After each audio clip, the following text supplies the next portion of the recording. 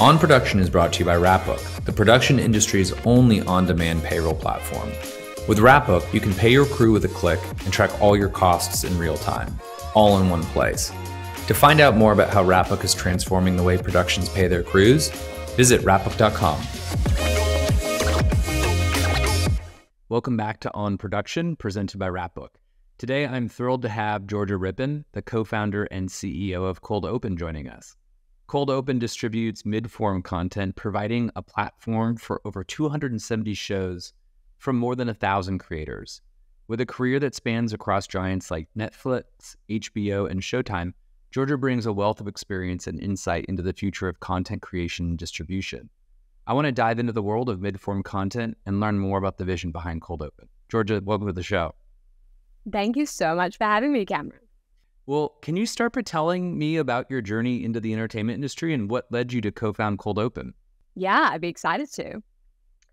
So I originally grew up in New Zealand and I trained to be a lawyer, but desperately wanted to work in film and television. So the way that I thought I'd go about that was making a web series or a mid-form show that got national attention. Are you familiar with what a mid-form show is, Cameron? I honestly have no idea. Tell me about it. Okay, so mid-form sits between short form, which is a TikTok or a reel, and long form, which is a 30-minute Netflix episode. So mid-form is an episode which is around 5 to 15 minutes long, usually episodic in nature. So there's around 2 to 10 episodes in a series. It's effectively a mini TV show made by an independent content creator. Now, Georgia, I've been really curious about this. So, for many of our listeners, we are in independent film, we're in short form commercials, we're in unscripted reality, kind of longer form content. But something that kind of amazes me is like going on air flights and watching people and the media that they're watching. And it is within this kind of area that you're describing, this mid form. I mean, as you've been kind of pursuing and building out Kold Open, do you have any metrics or like data that articulates what the future of media consumption is and like why you see this opportunity in mid content? It definitely is the future in terms of consumption. I think part of that is because people's attention spans are shortening so much and they're not necessarily able to focus for that 30-minute Netflix episode, but they still want a story, which a TikTok or a reel isn't necessarily able to sustain because it's so short in nature, it gives you a moment, as opposed to a beginning, a middle, and end, which really can be sustained in around that like 5 to 15 minute format. So that's kind of why it's interesting to the consumer. In terms of the studio system, it's always been really interesting to the major Hollywood studios. And the reason for that is because the most successful shows that we've had on television actually started off as mid-form shows. So it started off with The Simpsons in the 1970s, which was a mid-form show that was cut up between the Tracy Ullman Show and ultimately scaled to be the longest running animation that we have. It also was the genesis for It's Always Sunny in Philadelphia, the longest running live action comedy that we've had. And so many other hits like Ted Lasso, Broad City, Workaholics, the list goes on. Fascinating. I had never really considered that. So, you have had some experience at large networks and at large studios like Netflix, HBO, and Showtime. How did those roles influence your approach to Kold Open? And can you help us just better understand what the vision is for Kold Open? Yeah. When working at these studios, one of the major issues that we were constantly running into is that it's really difficult to find mid-form IP on the current video platforms that we have on the internet. So YouTube, TikTok, and Vimeo. They're pretty much unsearchable for this vertical of IP that's firstly really valuable to consumers because they love to watch it. And secondly, because Hollywood studios want to mine this IP. And there's no way to really go through the entirety of the search engine to pull out this kind of IP. So I essentially wanted to create a solution so that executives would be able to find this kind of content, identify it quickly, and then license it to make into a long-form TV show. And then how does Kold Open kind of help the creators that you work with, or what's kind of your process of, cultivating and curating this sort of mid-form content? So right now, there's not really a home for a creator that's making a mid-form show that is going to benefit them. YouTube is really orientated towards vlogging or kind of educational style live action content because it was essentially the first place on the internet where we put video. So it means it's not really made for everything, and specifically this kind of mid-form IP.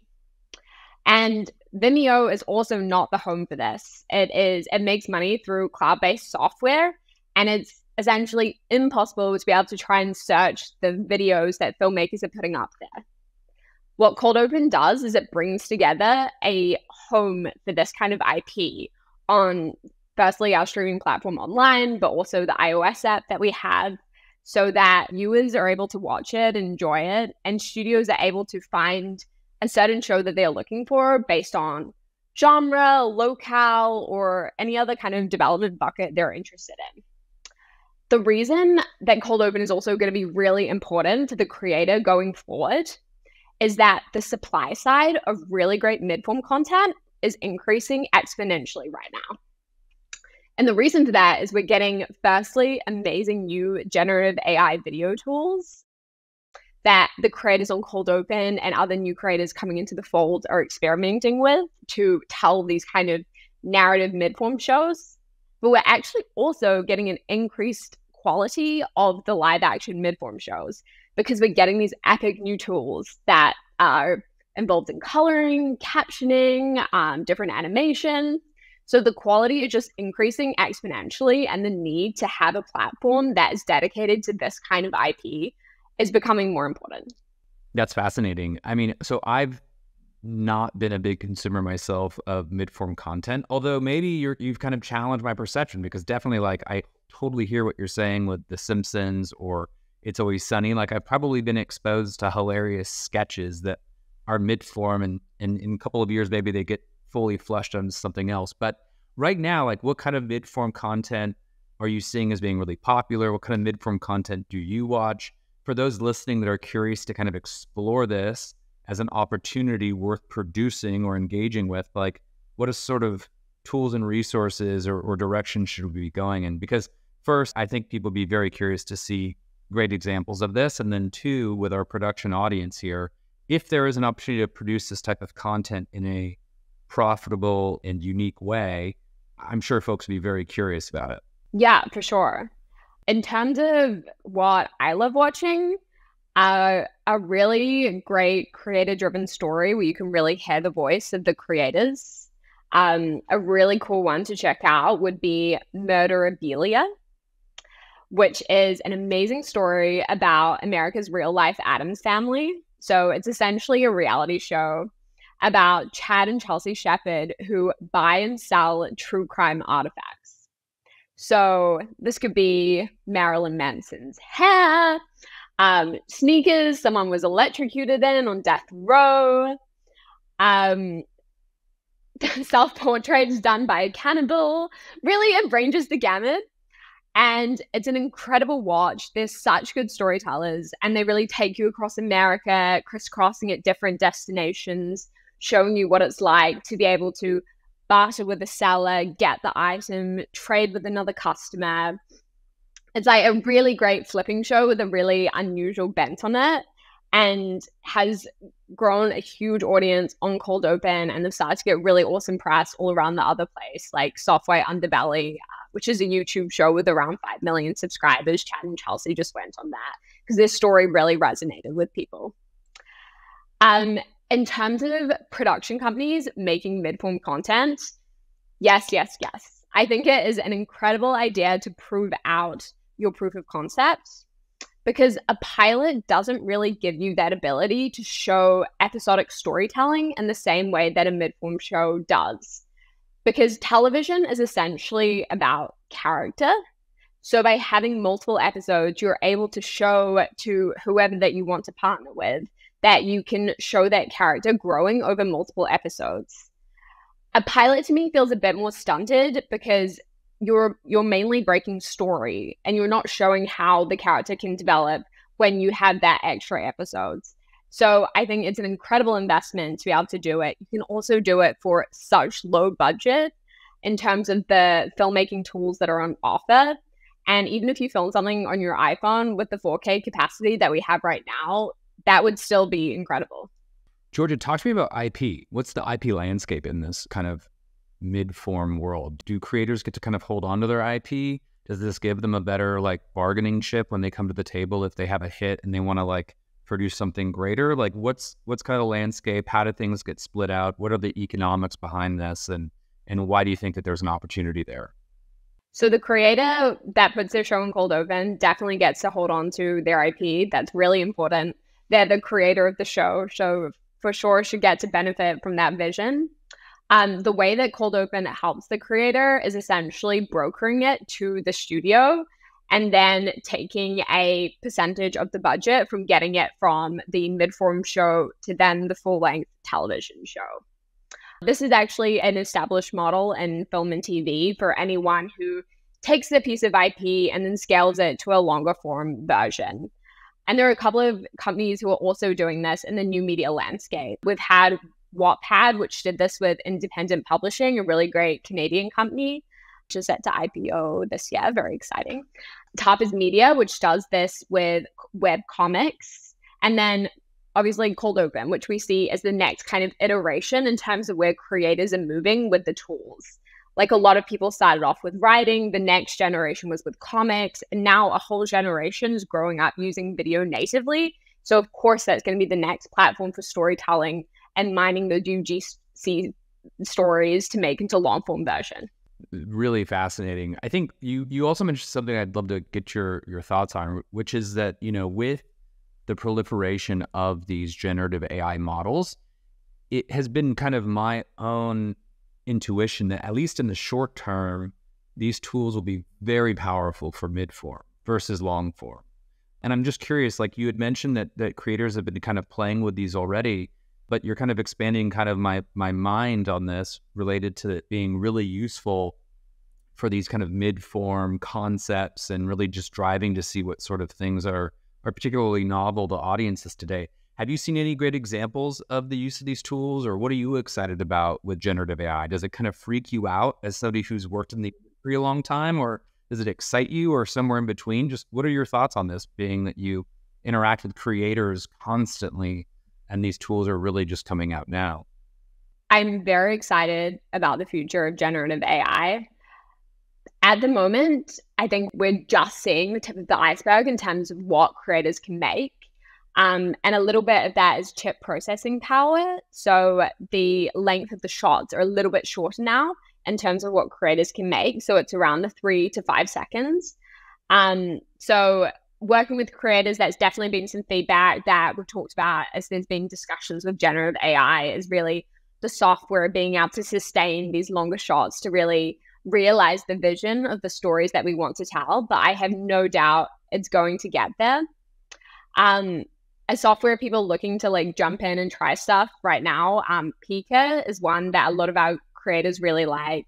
Really awesome, all-female team, great community in terms of prompts and being able to teach you things. If you join the Discord, it'll be a really interesting opportunity for you to learn more. I think what I definitely want to hear more discussion about how generative AI fits into the Hollywood landscape in terms of the mid-form model. I think a lot of the industry discussion has been around, oh, it's like, as you say, Cameron, it's going to replace a long-form movie. Like there was a Tyler Perry article about how he was not investing in his Hollywood studio because he'd just seen Sora and was very freaked out about it. But I think we were always going to have long form. I think how it will definitely slot into the existing studio system is allowing these UGC creators to really bridge to those Hollywood TV shows by giving them tools to realize their vision that they didn't have before. And then someone like a Netflix or a Max identifying like an amazing mid-form show and saying, hey, we want to partner with you. We want to give you more resources. We want to offer more talent to go into the show to then put it on a longer streaming service. because I think that partnership and distribution is always going to be really important to the streamers or studios, and I don't think that's going to go away. Really interesting take. I appreciate your thoughts on it. Georgia, just a few more questions, but for aspiring creators or for producers currently interested in mid-form content, what advice would you give them based on your experience with Kold Open? And where do you point them? Obviously, they should check out Kold Open if they have a show that's been distributed, but do you actually suggest creative as well based off of metrics, or just kind of help us understand where we should be pointing producers and creators? Yeah. In terms of advice, I would say really thinking about building out an ensemble of characters. I think one of the mistakes that sometimes we see mid-form creators making is creating an epic mid-form show, but it only has 2 characters. Right now in the development landscape, a lot of studios are giving feedback to us that the 2-hander is less popular in terms of programming, and they really want to see a whole cast of characters who can then scale. Mid-form creators should be making them all really different, contrasting, to create a lot of different energy within the show, and just show that you can expand your mid-form show to a long-form show very effectively because you've built out the universe. It won't require such a big lift when you then go to long-form. I would also suggest really focusing on your log line. So a lot of feedback that happens from the studios to Kold Open is that reading a log line, a studio executive might not necessarily understand the hook in the show. Like, it is a murder mystery, but there's a romance element. And getting that across in a 2-liner to a really busy studio executive who, no kidding, will probably make a decision in 30 seconds if your show fits within their development mandate is so important. So I think spending time on that, even after you've finished the show, is really going to pay off in dividends. That's some really good advice. Lastly, Georgia, looking at the future, how do you see Kold Opening evolving? And what are your goals for the platform in the next few years? Yeah, we want to 5x our viewer base and continue to foster a lot of engagement around all of the shows. We've had some shows that have really taken off, and now we want to spread that across the entire ecosystem of Kold Open.